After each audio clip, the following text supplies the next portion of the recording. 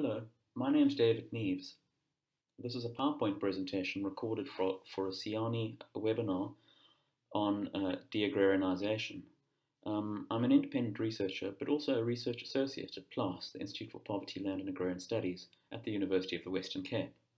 And this presentation is entitled Deagrarianisation, Spatial and Social Differentiation in South Africa, although the emphasis here is really on aspects of social differentiation and their relationship with questions of deagrarianisation. Now, in this presentation, I perhaps very ambitiously, overly ambitiously, try to do two things. I want to look at this question of deagrarianisation and social differentiation, but I want to conclude then by reflecting more expansively on some of the critical questions surrounding deagrarianisation. So, briefly, a context. So firstly, deagrarianisation is conventionally defined as the economic, occupational and spatial movement out of agrarian modes or patterns or ways of livelihood making. In the South African context, it's especially evident in the communal areas of the former homelands. And these are the areas, the shaded areas of the map visible on this slide. And these are essentially the ethnic enclaves constructed set up in the colonial period and solidified and formalized further under apartheid. So the argument here is that in the South African context, processes of deagrarianisation are particularly evident in the communal areas, and in the communal areas they reflect a historical legacy of racialized dispossession, the historical formation of these native labour reserves, and in general terms the legacy of structural underdevelopment in the South African economy, and the way in which structural underdevelopment was counterpoised with processes of industrial development elsewhere in the white-controlled and industrial economy. That's the historical legacy. But in the present day, processes of deagrarianisation are sustained by the highly dualistic and unequal nature of South Africa's agrarian structure, with its bifurcation, its division between the commercial agricultural areas of the countryside, historically white-owned, and the communal areas, which were essentially dumping grounds for population surplus to the requirements of the South African economy. Unfortunately, the highly dualistic and unequal agrarian structure in South Africa persists to this day. The post-apartheid state has really struggled to reverse a lot of this legacy. So that's intertwined with the perpetuation of processes of deagrarianisation, the legacy of deagrarianisation, but it's also processes of deagrarianisation also tied to other factors, sometimes at a different scale in a sense, such as household level dynamics, in particular the gendered and generational contestations and even difficulties that households have at mobilizing kin labor in order to engage in agriculture. So there, in other words, a whole range of levels of explanation for why we see and continue to see processes of deagrarianisation playing themselves out in the South African context. And of course, South Africa here is a fairly extreme example, and a well-known example. But it's, I think, helpful to bear in mind that it's not entirely exceptional. South Africa shares commonalities with other, particularly former settler native labour reserve societies of southern and eastern Africa. The argument in this PowerPoint presentation is that these processes of deagrarianisation are intertwined with processes of rural social differentiation. So there's a recursive relationship where they, in a sense, feed into each other. And while there are spatial, there are definitely elements of spatial sort of variation between um, various contexts in the communal areas of the former homelands. Our particular focus here is on rural social differentiation. Rural livelihoods in contemporary South Africa, in present-day South Africa, are crucially shaped by labour market linkages and state welfare transfers, and I want to tease these out in a little bit more detail. So this is the argument that contemporary processes of rural livelihoods, sustaining and making rural livelihoods in the South African context, particularly in the communal areas of the former homelands, are sustained by links to usually formal and urban labour markets. These are sometimes direct, but they're also sometimes mediated through the kinds of kin-based remittances that have long marked rural lives and livelihoods in the South African context. The second sort of major factor or source of resources in processes of the ways in which rural populations in South Africa continue to survive are the state welfare transfers that I've already alluded to, or as they're colloquially called in the South African context, social grants. South Africa is relatively unusual for a developing country context in having a fairly extensive system of cash transfers to poor people, and of course the poor are overwhelmingly Africans. So over 30% of the population receive a state welfare grant in the South African context. Many of these are relatively small, so something like the child support grant has a relatively low value, but it is, for example, received by the vast majority of children in the South African context, or more accurately, by the caregivers of the vast majority of children in the South African context. The sort of third source of livelihoods or livelihood making in the South African context are various informal economic activities. These are often small-scale, often survivalist economic activities.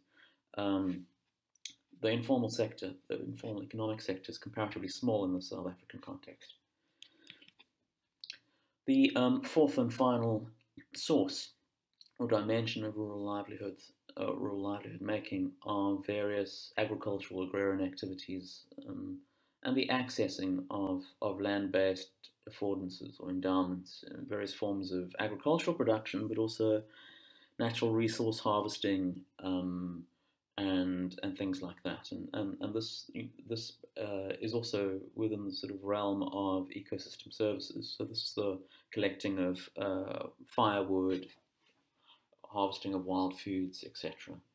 But it is helpful to bear in mind that South Africa, even the countryside, even the communal areas of the former homelands, are profoundly de-agrarianized. So the rural poor do not, they rely on own production for only a minority of their food needs. So even the poor, unemployed rural population predominantly source their food from supermarkets. That's the essential point. This is not to say that various land-based activities, agricultural production, is inconsequential. It often augments the food security of rural households. It's simply the point that South Africa is neither a rural, predominantly rural society, nor does it have an agrarian-based economy. So 60% of the South African population is urbanized, and agriculture, even formal sector commercial agriculture, in other words, the kind of agriculture that doesn't really occur, isn't undertaken in the communal areas. All agriculture, including its upstream and downstream linkages, in the South African context, only accounts for roughly a tenth of GDP. So, in a very profound sense, South Africa doesn't have an agrarian or doesn't have an agricultural economy. South Africa is highly industrialized, with a substantial service sector in its component of its economy. We're going to move along and look at this question of the relationship between deagrarianisation and social differentiation. But I also, before we do that, I also sort of want to point out that rural households are not isolated. They're not islands in the sea of rurality. They often are profoundly connected to the urban labour markets and urban-based households, etc. And a colleague and myself came up with what we call the typology of rural household connectedness a number of years ago, and it's schematically useful in illustrating this dynamic. So we have I guess a quadrant with four parts, and each table in front of you, and each of the four quadrants is numbered, and we'll start with number one. So number one is rural households with an urban pole. Number two is rural households without an urban pole. 3 is urban households with a rural pole, and 4 is urban households without a rural pole. So essentially what we often see in the South African context and the ways in which households are formed and function is they are often geographically or spatially stretched between urban and rural poles. And in many cases, returning to quadrant 1 here, rural households with an urban pole, they're geographically stretched to other kin or household members that would be living in an urban in an urban context. So many rural households have a corresponding urban pole. In other words, the households in quadrant number 1 are often linked to households in quadrant number 3. And of course, many urban households, especially impoverished African urban households, i.e. households in number 3, have kind of corresponding rural poles. So they have, so one will encounter an urban household and it will have linkages to rural areas. Now, so the essential point here is that 1 and 3 are often interlinked and connected. Now, it's also possible to find rural households without an urban pole. So these are the households. This is quadrant number 2. So these are rural households without an urban pole, and over many years of livelihoods-based research, it's become very apparent that these frequently represent some of the sort of poorest and most vulnerable and marginalized of rural households. Linkages to urban resources, labor markets, opportunities are a major determinant of rural livelihoods, and rural households without these linkages invariably are some of the most vulnerable and impoverished. In the interest of completeness, there's of course also cell number 4, and these are urban households without rural poles. And in the context of African households, these can often be one of two sort of variants. Sometimes they're urban-based households that have lost their linkages to their sort of rural safety nets, and they're in the urban areas, but they are also quite precarious and vulnerable households. But in many cases, these are urban households that have made an urban transition. So they've gained a foothold in urban labour markets and economy, and they're doing quite well. And they might maintain some kind of emotional, affective link to rural areas. Keep in touch with rural kin or visit at Christmas time. But these more affluent types of households in cell number 4, they typically aren't substantially reinvesting, for example, in rural areas. That's often a yardstick of what kind of households they are. So in terms of the research, essentially, this research drew on several years of work, highly area-based, and essentially combined quantitative analysis, um, largely from large national data sets, census data, general household survey, and even the National Income Dynamics Study data, a longitudinal survey of a number of households. It combined data from those large statistical data sets with a whole lot of in-depth qualitative inquiry within very particular districts in the former Transkei region of the current-day Eastern Cape.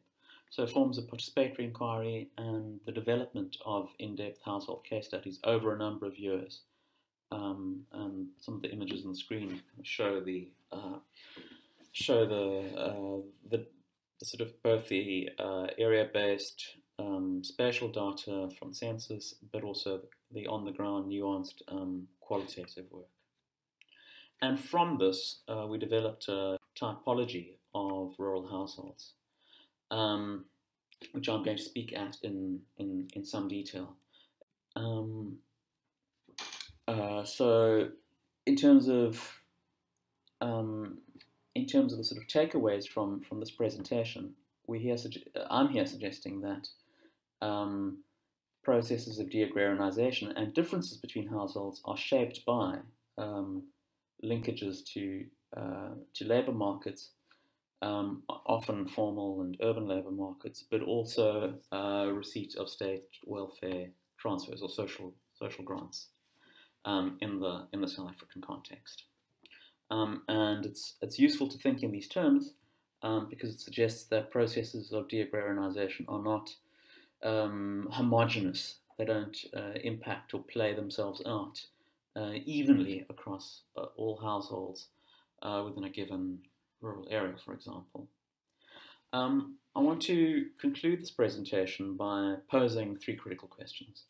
The first is I think there are questions about how we understand deagrarianisation, the extent and the trajectories of agricultural or agrarian decline, including, I think, there are a whole set of questions around reversals and even some often quite intriguing evidence around reanimation. And this is partially about those local elite households, the top 5%, and the ways in which some of those households, not all of them, but some of them, choose to use wage earnings, for example, and reinvest in rural areas and agricultural production. And this, I think, this partially sort of accounts for and is reflected in some sort of quite local geographies and areas, processes of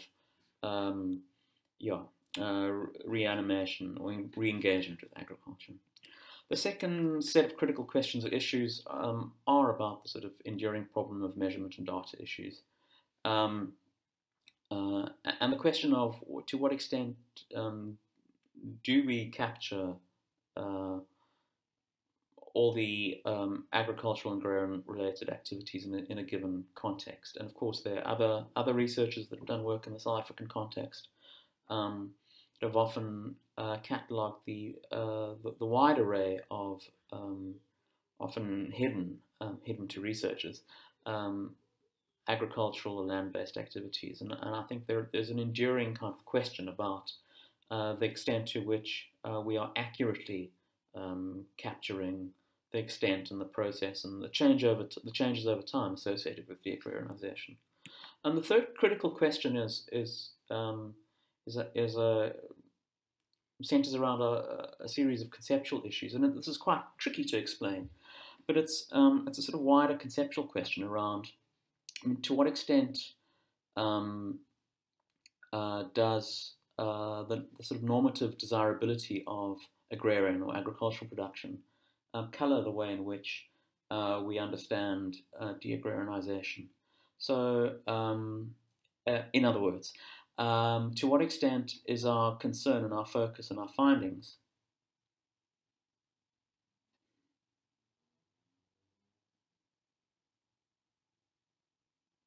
around the agrarian associated with this normative desirability of agricultural production, and assumptions about the linear teleological trajectory of national and agricultural development and national development. I'm going to leave that question hanging, and thank you for your attention.